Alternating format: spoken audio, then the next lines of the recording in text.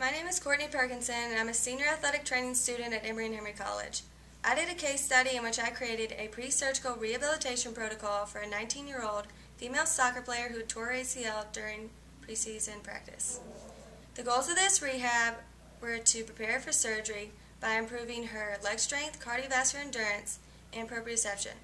While doing this rehab, I did research to compare and contrast the hamstring graft and the patellar tendon graft. I wanted to see which graft was a better choice for female soccer players in the short term and in the long term. Literature supports that the patellar tendon graft is a better choice for female soccer players because it ensures a speedy recovery and it's better for sports involving cutting motions. However, the patellar tendon graft causes a lot of anterior knee pain. In comparison, the hamstring graft is stronger and yields less pain in the long term. Therefore, I conclude that the patellar tendon graft is the best choice for female soccer players wanting to return to play, while the hamstring graft is a better choice for female soccer players no longer wishing to participate in athletic competition.